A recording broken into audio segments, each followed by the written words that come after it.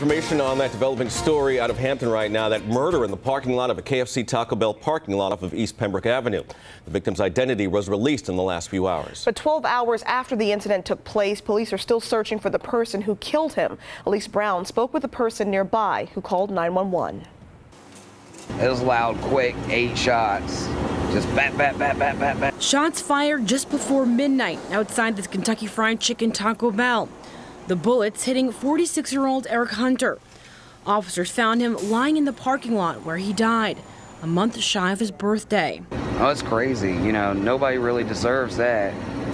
And just showing where Hampton's going. Detectives are investigating Hunter's death as a homicide. The victim's loved ones stopped by as officers pieced together clues and cleaned up shattered glass. The whole family was out here, his aunt and stuff like that. They were devastated.